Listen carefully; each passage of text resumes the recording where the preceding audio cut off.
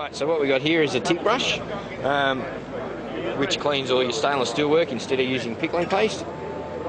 We've got 3 settings, low, medium and high, which is to change your voltage, so depending on the thickness of your stainless steel work, if you're using like 0.4 or 0.6, you can dial it down, so because this brush generates heat, it will distort the steel, so we can actually alter the voltage for that.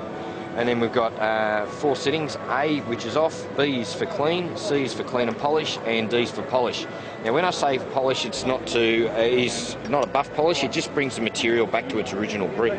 So what we've got here is the brush tip, dip it in some phosphoric acid, which is a food grade acid, earth clamp, and away we go like that. As you can see, pretty much straight away, we've got our surface cleaned and passivated.